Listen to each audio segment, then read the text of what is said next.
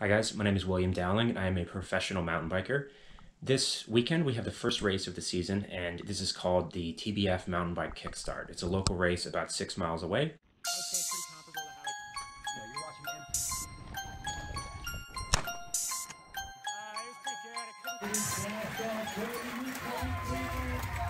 Just a college graduate posted up playing Minecraft. Honestly, I thought during COVID, I was like, man, maybe I'll just quit racing bikes and become a professional Minecrafter. Honestly, it probably pays better, but I guess that's not saying very much. So it's 2 days before the race, and today I'm going to be doing 4 hours zone 2 with 2 tempo laps of the course in there. Should be fun. Looking forward to it.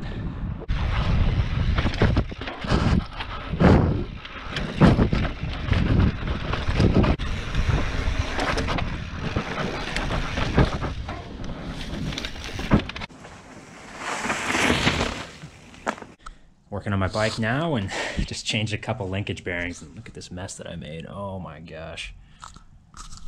So one thing I'm going to tell you guys about today is called the tree boost. It looks really dumb, but I used it in Missoula and I used it in Winter Park this year.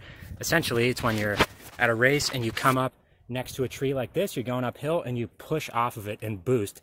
And it works especially well in a section like this where it's kind of flat before it goes back up into a climb. Really helps you carry momentum, even though it looks pretty stupid, but trust me, it is a pro move.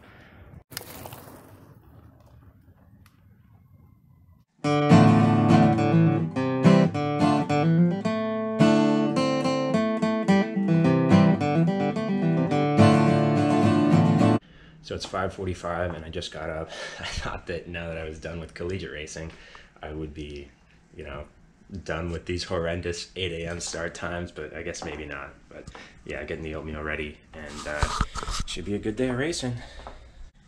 So I just checked in. Should have brought a handlebar light to warm up because it's still like dark, but looks like I'm number 56. So just finished my warm up. There's still about 19 minutes to go, but I'm gonna head over and camp to start now. Make sure I get that front row.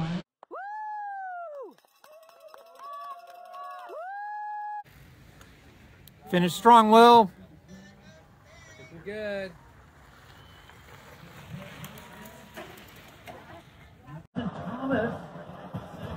Yeah, Will! Woo!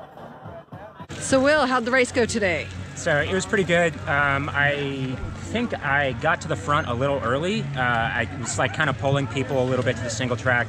Got past a couple times going into the single track and was sitting in third for most of the race. I crossed the line thinking I was in third, and then I guess one of the dudes in front of me flatted out, so that's second in the pro category. I'll take that. So I just finished cooling down. My shoes are soaking wet, so that was not a very fun cool down, but yeah, my Garmin said like 71 hours of recovery time or something, so yeah. Again, pretty happy with how that went and ready to go home, I guess. So it's a couple days after the race, and yesterday was actually my birthday. I'm 23 years old now, so I'm an elite rider. I'm not a U23 anymore. That's scary. I remember making fun of the elite riders at Nationals, calling it the old man's race, but I'm in the old man's race this year, so scary. But yeah, I just thought I would take a little time here and talk to you guys about my sponsors for this year. I'm riding the same Santa Cruz Blur. I've put this frame and these wheels through the ringer, and they're still working great. There's no damage at all, so it's getting used for another season. These, of course, are ESI grips. I run the Racer's Edges. I've been running ESI grips for probably almost 10 years, and they're by far the most comfortable grips I've ever used, and they're, as far as I know, the lightest grips on the market, so what more do you want? Of course, the Power to Max Spider. These things are great because you don't have to go buy the 8-bolt crankset. You can just get the 3-bolt Spider, and then you have the best power meter on the market. And, of course, all the bikes in this garage exclusively use Squirt chain lubes. So that's all I've got for this video. This took me 2 weeks to put together, even though this is like a 5-minute video. YouTube is really hard, guys, honestly. So make sure to give me a thumbs up. Also, let me know what you guys want to see. If you like the race vlogs, if you like, riding footage, just me trolling around. Let me know what you guys like, so that way I know what to make.